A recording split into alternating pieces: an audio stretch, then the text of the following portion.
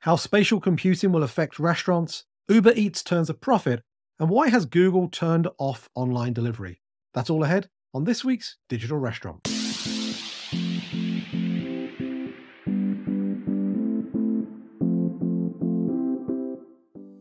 The Digital Restaurant works like this. We're going to ask each other 5 questions about headlines that affect the worlds of restaurants, off-premise, and technology, but in some way tie back to our book series, Delivering the Digital Restaurant. Are you ready? Let's go.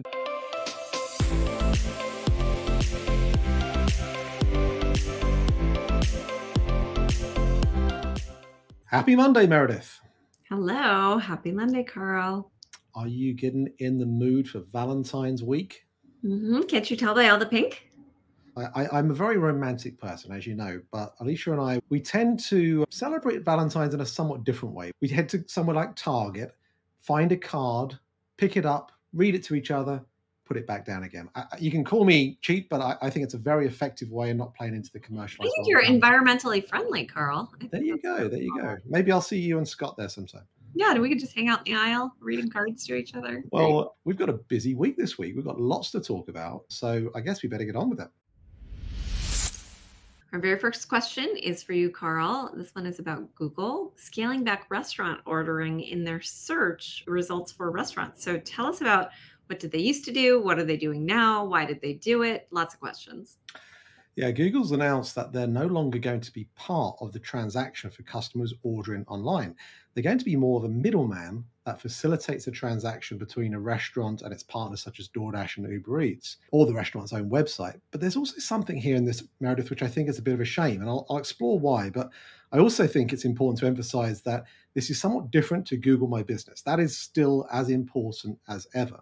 But since 2018, Google had provided a platform for direct orders, offering a service which, of course, isn't bad when you compare that to the third-party marketplaces, which often can charge up to something like 30%. But it wasn't without its controversy because they weren't always connected to the smaller delivery providers. And I'm wondering, I'm just speculating here, but a 2022 class action lawsuit might also be behind this. And that lawsuit claims that Google may have redirected customers to third-party services without making the restaurant themselves aware or consenting to it. And that, of course, was something we reported on a few years back with Grubhub, right, when they were also in that same kind of space. The reason why I'm a little bit disappointed by this is that Payments talked about a poll where they said 2% of people named Google as their first choice for online restaurant searches. We know how popular it is to use restaurants near me. In fact, I'll bring up something here which shows the number, I think it's the top 100 searches in Google in the month of January. And as you see here, it shows that restaurants near me was at number 38 on the list. Of course, they're going past things like Amazon and YouTube, but number 38 on the list tells us how important restaurants near me is for Google. Google My Business is still super important, and it's often ignored in terms of a restaurant's digital front door. It's through that the restaurant can now ensure that there is a direct link to their preferred ordering channel. It's going to be super important here. And we'll put a link in the comments below so that folks know exactly how to go about doing that. It's also crucial to understand the distinction between a marketplace search here and a Google search. A marketplace search is where customers are exploring the options, where a Google search often has a direct intent to engage with your restaurant. And so it's important for independent restaurants particularly, aiming to direct more customers to their more profitable and data-rich own channel, to really focus on this. It's going to flow those searches of food near me directly to their own website. So I think it's going to be interesting to see how this plays out. It doesn't hugely surprise me that Google are moving away from being that intermediary in this space, not necessarily wanting to supplement the technology that exists out there that customers are used to using. But I do think in some ways, if restaurants aren't aware of making sure that the link is established in the right way, it might actually work out badly for restaurants. There was so much speculation about this on LinkedIn this week. I think everyone was really curious why Google was making this change and what the change was.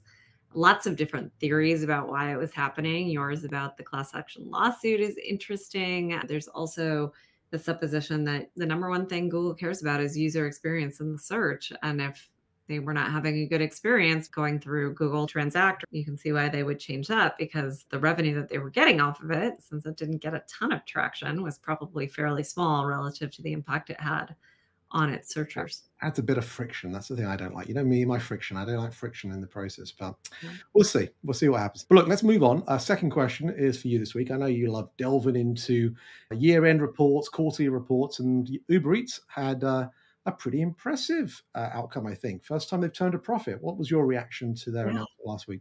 You know me and my financials. I read with great interest their letter and their earnings call transcript. The things that they highlighted, of course, were turning a profit, which is great for them. And I loved how Kristen Hawley talked about, finally they've proved themselves as not just a subsidized millennial excess vehicle, which is great and good on them. However, of course, I have some howevers, Carl. A couple things. Number one, of the profit that they turned, it was a $1.1 billion profit. 1 billion of that was gains on investments that they hold. So not actually the operating business, which means that they had something like $37 billion in revenue last year in order to make 100 million. So it's not a super profitable business, but it is better than negative, which is good. And then the other thing that really struck me is that although their delivery revenue is up in food delivery specifically, their take rate is down. Now, they attribute this to business model changes that classify certain activities as contra revenue instead of sales and marketing. There's a lot open to interpretation there. Notably, they did not say the word reclassified. They said classified. So it doesn't sound like they're moving money from one pocket to the other. What it sounds like is that they're spending new money. And of course, you would expect the take rate to be going up. And in fact, they said that their revenue is going up in large part because of ad spend of the restaurants on platform. So it's very curious. You would expect that revenue to be increasing take rate. Instead, what you see is what take rate's going down. It's the same supposition I had about Uber and DoorDash last quarter. I think what is happening is if you just left things to the natural state, given all of the price increases that we've seen in restaurants generally and then on platforms specifically, the good old rules of price elasticity would tell us that consumers would order less. But instead, they're not. Those orders continue to grow. But then these weird things are happening with the take rate. So when I put all of this together, what I think is going on is that Uber, and we'll see DoorDash next week, are spending an awful lot on promotional activity to encourage consumers to keep ordering so that they can keep those volumes high. But that's costing them something. And they're having to put that in contra revenue, at least in the case of Uber here in this report. So how long can they continue to do that for? I don't know, but they have an awful lot of cash on their balance sheet. So probably for a long, long time. And they're generating quite a lot of free cash flow. It seems like they can keep this behavior up. Now, what that means for restaurants is you've got a bunch of consumers out there who are being trained to look for a promotion and are being trained that they should buy something that's on sale. And so it's creating a bit of a pricing doom loop in the entire industry where everyone's taking their prices really, really high in order to accommodate, say, third-party fees and things like that. But then the third parties are giving a bunch of promotions to make it palatable for the consumer. Those promotions are eating into margins for the restaurants because they're spending a bunch of money either on the promos themselves or on advertising to get placement on the platforms. And so they're increasing their prices more. And then there'll be more discounting. This is all very bad. So once again, we're back to the best place to be is first party transactions. Everyone says it's so hard to get there. And guess what? It's even harder if the third parties are giving promos upon promos upon promos to your customer. Yeah, I think you're right. It's almost the pricing struggle that folks have, right? Is that if you're always on sale, then you only ever get the transaction when you're on sale. And so it perhaps works out for Uber Eats because it's going to help them from their advertising and promotion budget side of things. But for a restaurant and their brand and how it comes across, creates some mixed messaging if it's not part of who you are as a brand. Yeah, right. Exactly. Okay, well, look, before we move on, I have a request to make. Meredith and I love to be seen as popular, at least, and would love to be seen a little bit more popular on platforms like YouTube and wherever you listen to your podcast. So if you wouldn't mind, we'd really appreciate you hitting the subscribe button, hitting the little bell symbol, so that way every time we're coming up with a new video, you hear from us. But please do that. Also, if you wouldn't mind, give us a great little 5-star review. If you enjoy our content, it gives us all the warm and fuzzies. And look, it's the week of Valentine's. Make us feel nice. Give your fellow digital restaurant friends something to feel good about. All right. Another question for you, Carl. The National Restaurant Association has come out with their State of the Industry report for the year.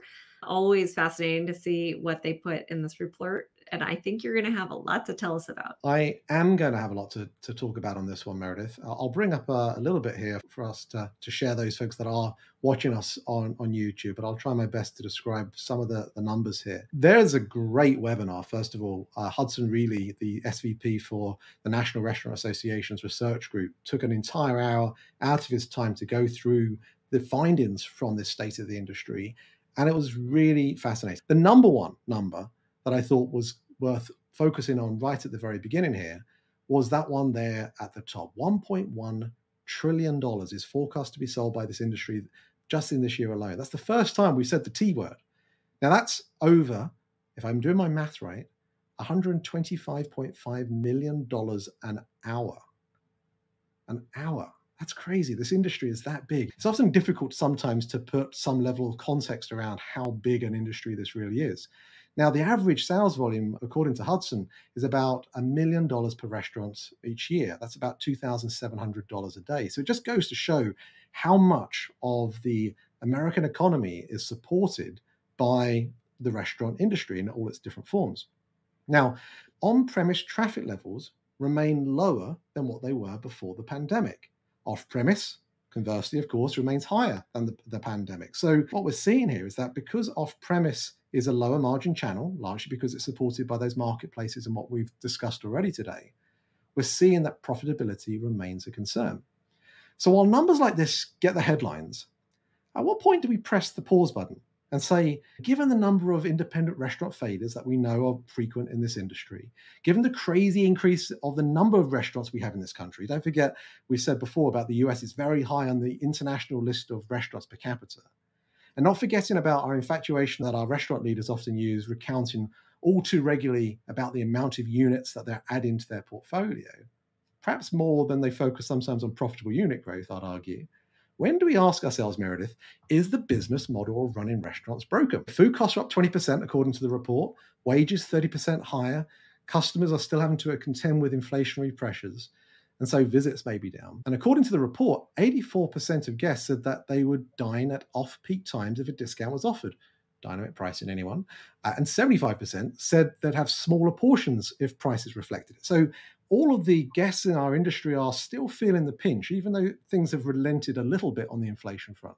Now, with all that said, consumer confidence, I'll go to this one, with consumer confidence improving, the under 35s are most optimistic for the future of the economy. So that's really interesting because most times, and Hudson referred to this in the webinar, it's the older generations that have more positivity, but right now it's the under 35s that are most optimistic for restaurants. Maybe it's because many of them are actually able to work in remote locations, away from cities, for example. According to Relay, occupancy in metro offices remains really low. San Francisco, 41%, New York, 47%, Dallas, 55%.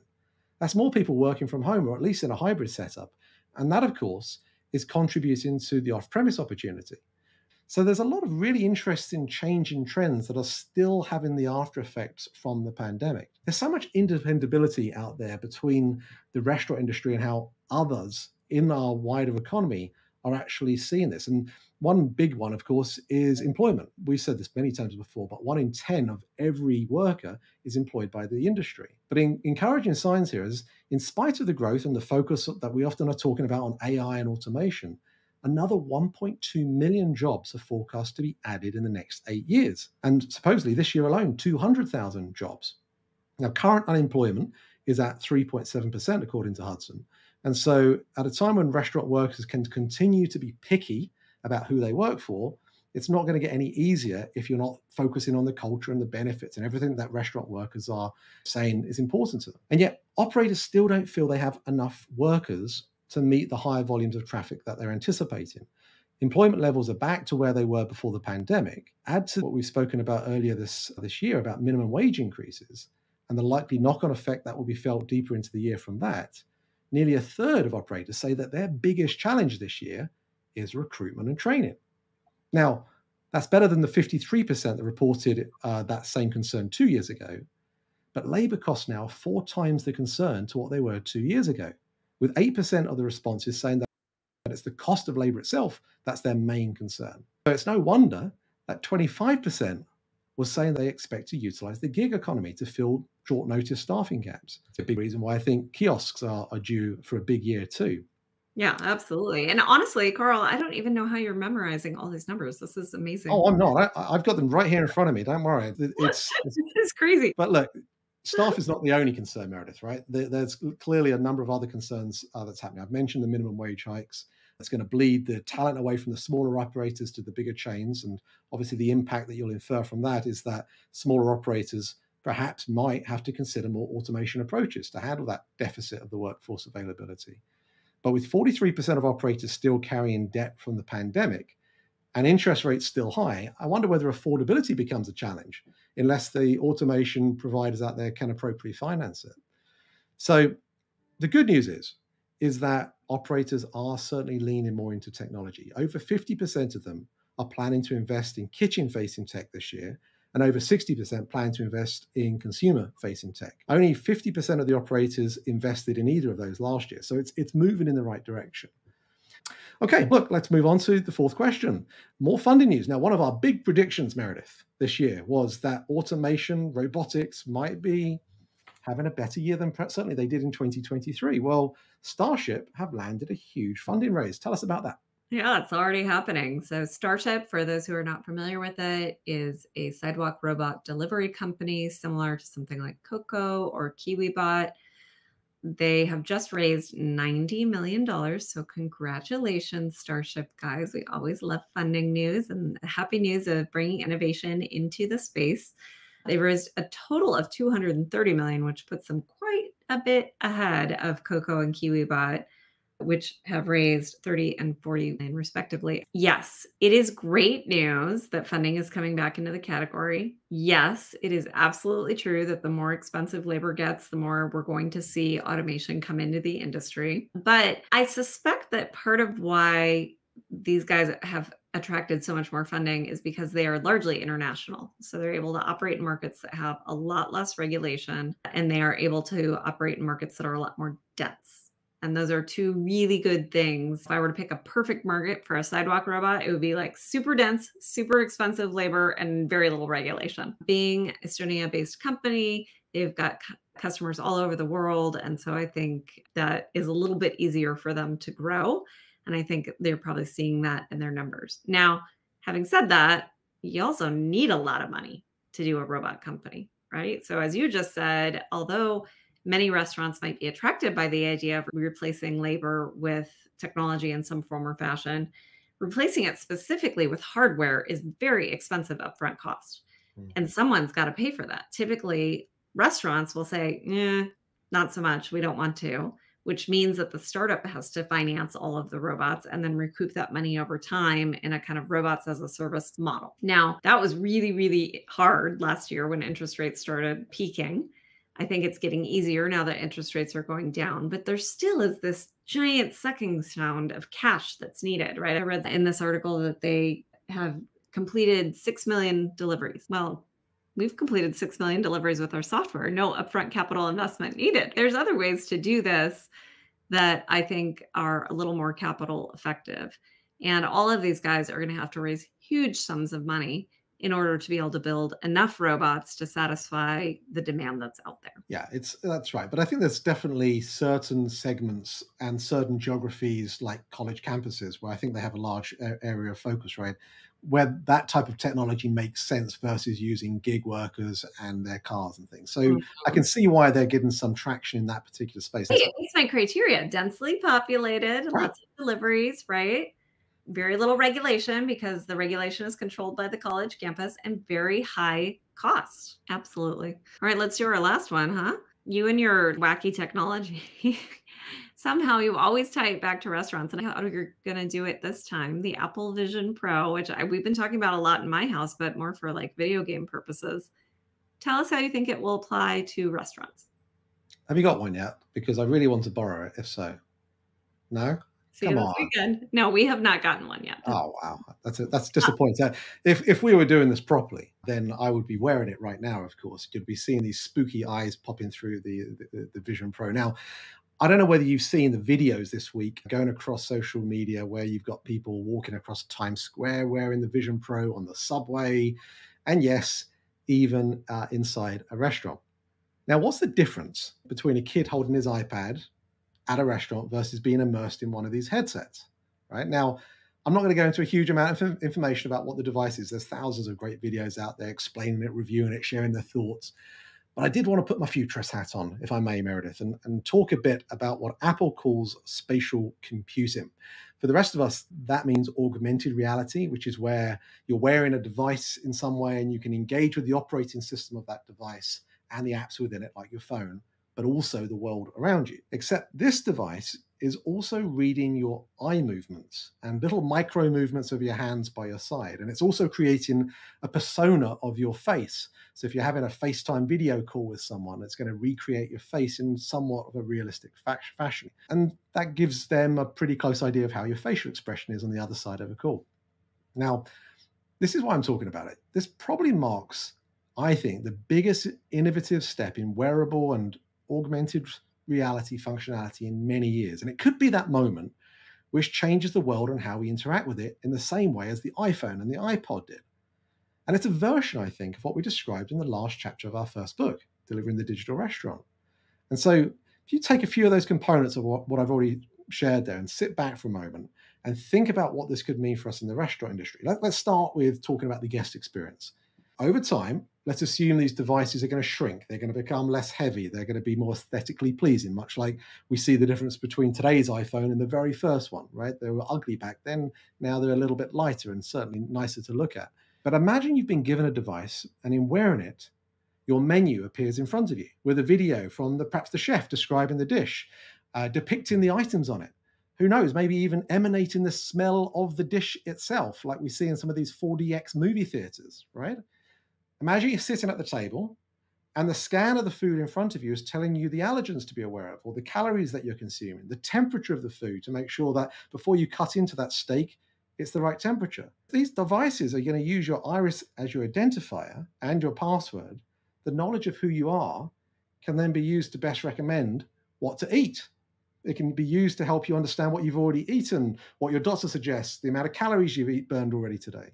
And because of that same reason, your profile and your loyalty points can be accumulated in that one place, which you can literally then pay for, excuse the pun, with the blink of an eye. And because there's an immersive aspect to it, you can be anywhere. You could be in Tokyo, I could be here in California, and we could be eating atop the Eiffel Tower in Paris. And imagine those services that could perhaps emerge where the food itself is being delivered to these locations. So you're eating from the same chef in the same setting, but for all intents and purposes, you may be in a standard room that's comfortable chairs, but the ambience and the aesthetics of it are about what you're immersed in through your device. I also see there's some opportunity from an operational perspective. I could see inventory control being managed by understanding the age of certain items on the shelves. If you think of the way in which barcodes are used today, well, again, that same thing could be read by a device, enabling faster reordering. There already is an app on the Vision Pro that allows you to look at your stovetop and see various different timers of what's cooking and how long it needs to remain on the stove. And now perhaps even servers could be remotely available through the headsets themselves to guests. They're almost like your personal concierge, if you will. Bussing dishes back and forth is something that we've seen robots do today. So therefore, could service actually only happen through the device? So as you can imagine, I am going very futuristic here, and I can hear plenty of voices going, no, no, no, we're losing the humanity of our hospitality. And I can see that very clearly as a very viable concern. But our kids are growing up with devices in their hands, and with whatever that is consuming their attention, driving their interest more than the conversations that are happening at the table, those kids are going to grow up, right? And they're going to be driving where money is spent and in line with their preferences. And although some might see it a bit of a dystopic, maybe scary future, I can see the path being shaped through spatial computing here, and where this kind of tech is going to lead us over the next 10, 15 years or so. What do you think? Are you going to get one? Are you going to eat wearing one? We will undoubtedly get one. Scott is so excited. But I think I will cry if he wears it while we're eating. Well, there you go. You see, you're part of the no camp. It'll be interesting to see how it plays out. But I think the stage of where it's at right now is clearly to allow the creative app developers out there to say, how can we make this thing work? And as ever, we'll see what lands and what doesn't. Okay, well, look, that is it for this week's Digital Restaurant. As ever, we'd love to hear your thoughts about the topics we've discussed. What things do you agree with about the world of spatial computing? Can you see that playing a role in the way that I've described? What about some of the insights from the National Restaurant Association's report? And do you think Uber Eats are going to continue to see profitability in the months and quarters ahead, or is it a flash in the pan? Until next time, please leave your comments below. Don't forget to subscribe. And thank you, as always, for tuning in. See you next time. The Digital Restaurant Podcast is available for you to follow and subscribe wherever you listen to your podcasts. Watch us, rate us, and subscribe to The Digital Restaurant on YouTube, and follow along on all our social media digital restaurant channels. Thanks for listening.